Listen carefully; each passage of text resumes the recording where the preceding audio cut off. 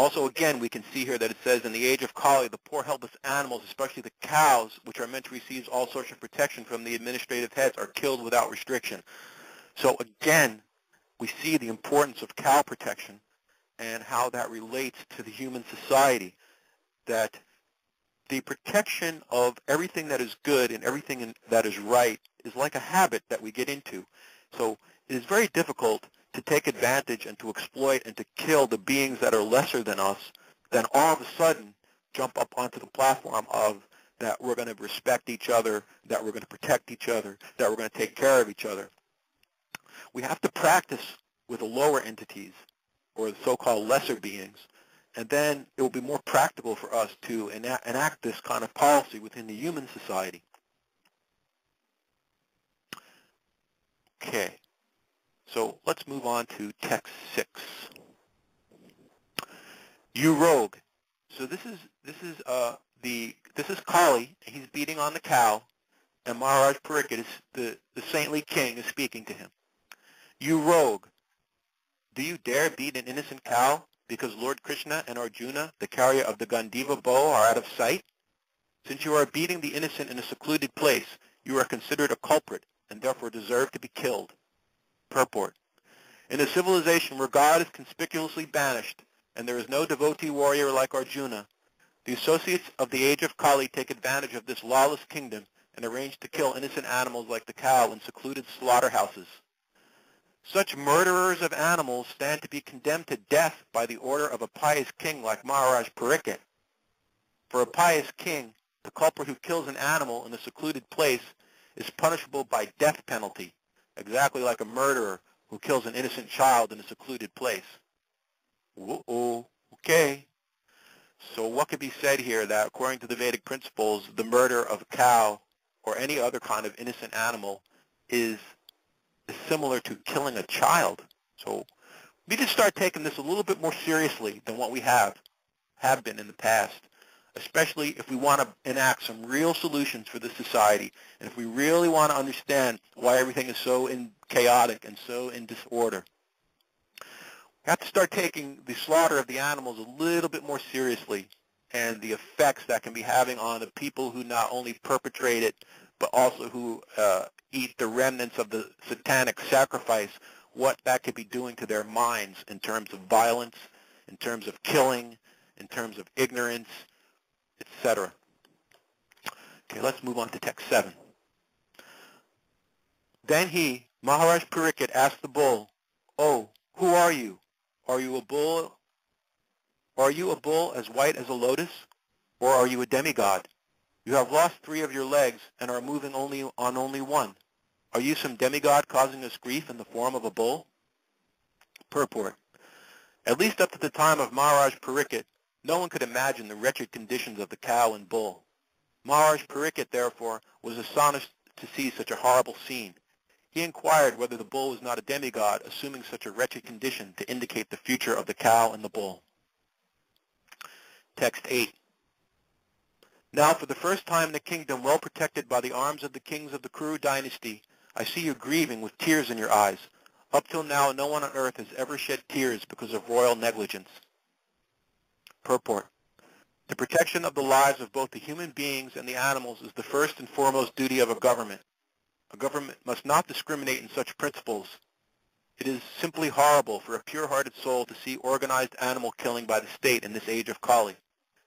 Maharaj Pariksit was lamenting for the tears in the eyes of the bull, and he was astonished to see such an unprecedented thing in his good kingdom. Men and animals were equally protected as far as life was concerned. That is the way in God's kingdom. So rather than sitting around waiting for the second coming or the third coming or whatever coming that we're waiting for, we can immediately start to feel the effects of God's kingdom if we would just stop killing the innocent animals and stop treating each other in all these horrible ways. So I recommend to people that we should have the kingdom of God on earth now. Well, why are we waiting, and what exactly is it that we're waiting for? I really don't know anymore.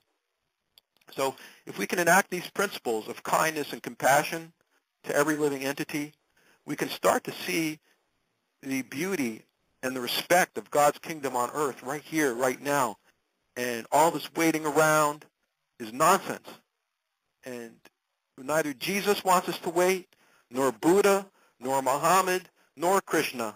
None of them recommend that we wait around for some future date to become righteous, and that all of them plead with us to become righteous now.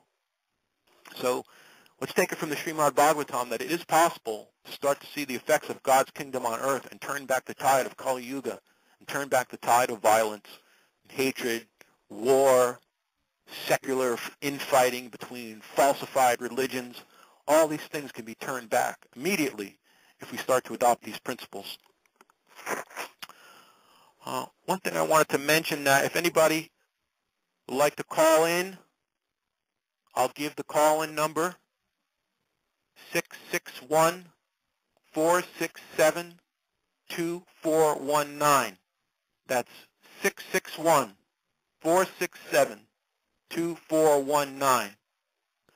So you can call in and we can have a little discussion about some of the things that I've been speaking about.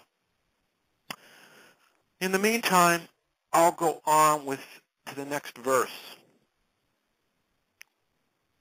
O son of Sarabi, you need lament no longer. There is no need to fear this low-class Shudra.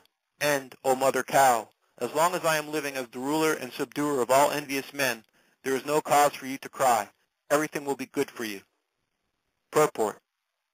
Protection of bulls and cows and all other animals can be possible only when there is a state ruled by an executive head like Maharaj Pariksit. Maharaj Pariksit addresses the cow as mother, for he is a cultured, twice-born Kshatriya king. Sarabi is the name of the cows which exist in the spiritual planets and are especially reared by Lord Sri Krsna himself. As men are made after the form and features of the Supreme Lord, so also the cows are made after the form and features of the Sarabi cows in the spiritual kingdom. In the material world, the human society gives all protection to human beings, but there is no law to protect the descendants of Sarabi, who can give all protection to men by supplying the miracle food, milk. But Maharaj Pariksit and the Pandavas were fully conscious of the importance of the cow and bull, and they were prepared to punish the cow killer with all chastisement, including death. There has sometimes been agitation for the protection of the cow, but for want of pious executive heads and suitable laws, the cow and the bull are not given protection. The human society should recognize the importance of the cow and the bull, and thus give all protection to these important animals, following in the footsteps of Maharaj Pariksit. For protecting the cows and Brahminical culture, the Lord, who is very kind to the cow and the Brahmanas, Go Brahmana Hitaya, will be pleased with us and bestow upon us real peace. So again, this verse has got a lot of important information that we need to take a look at here for a few minutes. One important piece of information is that beyond the material planets and the material sky, there is a spiritual kingdom full of spiritual planets.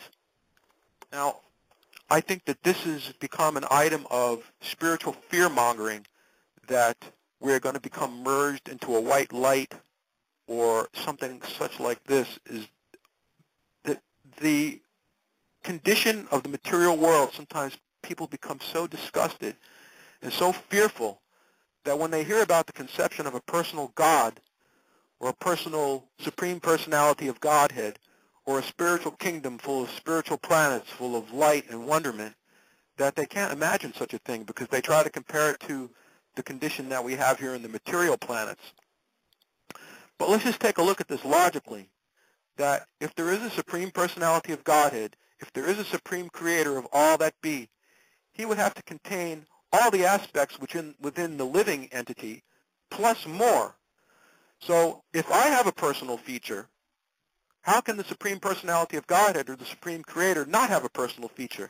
That would mean that he would be lacking in something that even an ordinary living entity such as myself, not that any of us are ordinary, I don't mean to give that impression. Everyone is extremely powerful, extremely brilliant, extremely genius. But I know that I'm not God or the Supreme Creator because let's say, for example, if I have a toothache, I have to seek shelter of a dentist, to get treatment. The Supreme Personality of Godhead would have to be at least a little bit more powerful than that. So to say that he lacks some feature that even I have, which is namely personality, is not logical.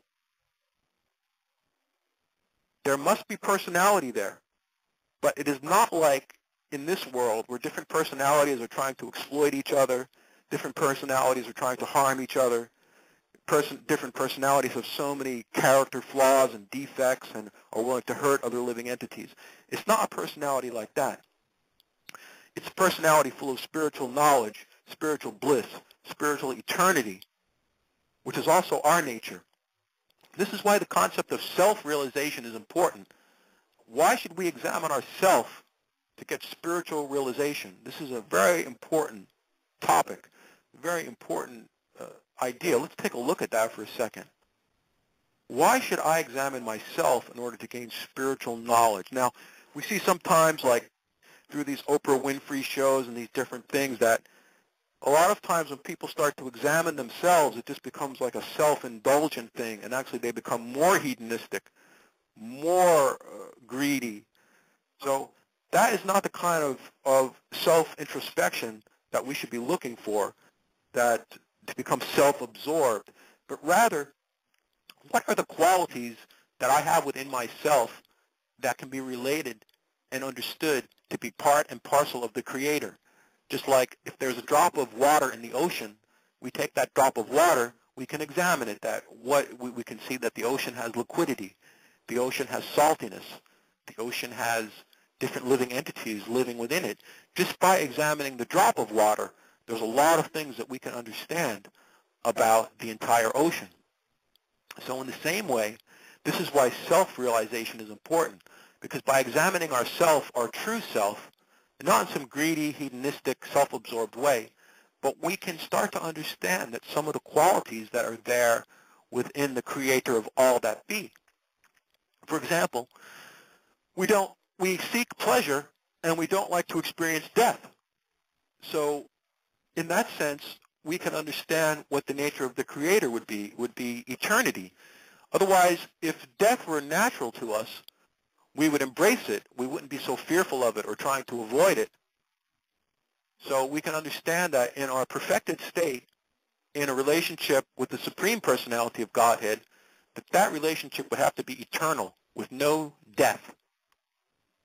So we can examine ourselves in many other ways to try to find out the nature of our relationship with eternity. And as we progress through this, we can look at some more things like that. But for now, let's move on to the next verse. This is text 10 and 11. O chaste one, the king's good name, duration of life, and good rebirth vanish when all kinds of living beings are terrified by miscreants in his kingdom. It is certainly the prime duty of the king to subdue first the sufferings of those who suffer. Therefore I must kill this most wretched man because he is violent against other living beings. Purport. When there is some disturbance caused by wild animals in a village or town, the police or others take action to kill them. Similarly, it is the duty of the government to kill at once all bad social elements such as thieves, dacoits, and murderers. The same punishment is also due to animal killers because the animals of the state are also the praja. Praja means one who has taken birth in the state, and this includes both men and animals. Any living being who takes birth in a state has the primary right to live under the protection of the king. The jungle animals are also subject to the king, and they also have the right to live. So what to speak of domesticated animals like the cows and bulls? Any living being, if he terrifies other living beings, is the most wretched subject, and the king should at once kill such a disturbing element. As the wild animal is killed when it creates disturbances, similarly any man who unnecessarily kills or terrifies the jungle animals or other animals must be punished at once. By the law of the Supreme Lord, all living beings, in whatever shape they may be, are the sons of the Lord, and no one has any right to kill another animal unless it is so ordered by the codes of natural law. The tiger can kill a lower animal for his sustenance, but a man cannot kill an animal for his sustenance. That is the law of God, who has created that law that a living being subsists by eating another living being. Thus the vegetarians are also living by eating other living beings. Therefore, the law is that one should live only by eating specific living beings as ordained by the law of God. The Ishopanishad directs that one should live by the direction of the Lord, and not at one's sweet will.